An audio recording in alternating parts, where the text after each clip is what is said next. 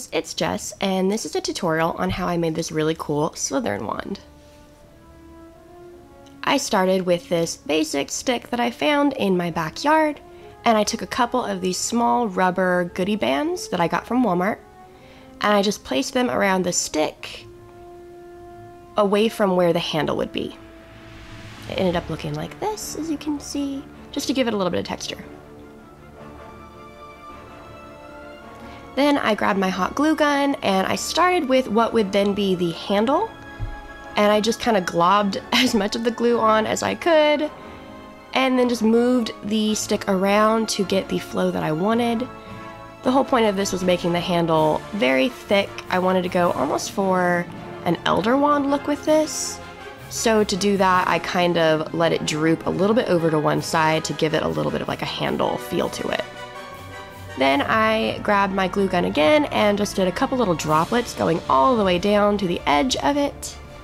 And this is a very personal thing. You just need to be creative and have fun with it.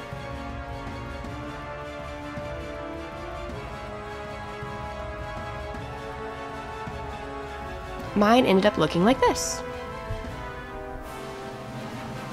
Then I grabbed this basic black craft paint and a larger brush, and I simply covered the entire wand once that glue was totally dried and cooled to give it a black base.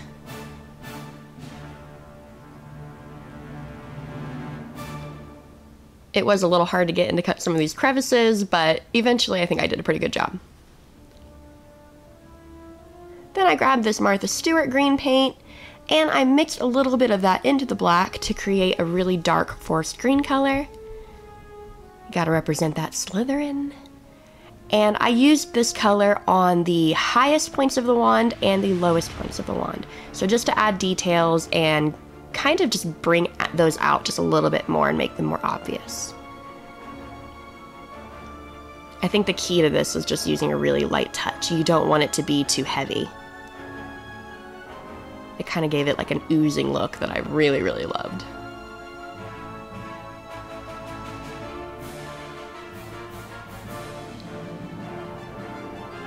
The last step was adding this gold metallic paint and mixing it with a gray paint.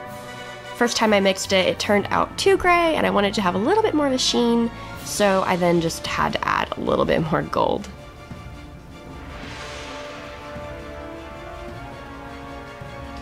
Again, you just kind of have to feel it out and pick a color that you like.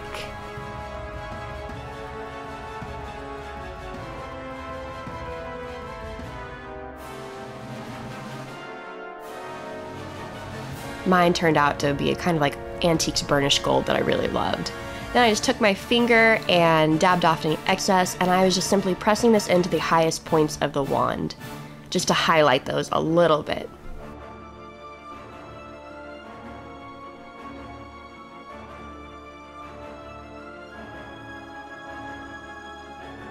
And this is the final result. I absolutely love this wand. I had so much fun creating it.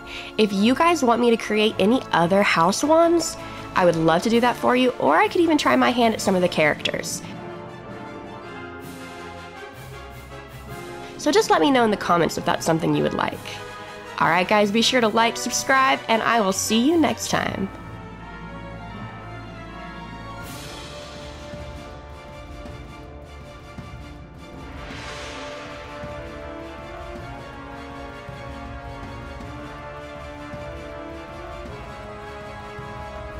Bye.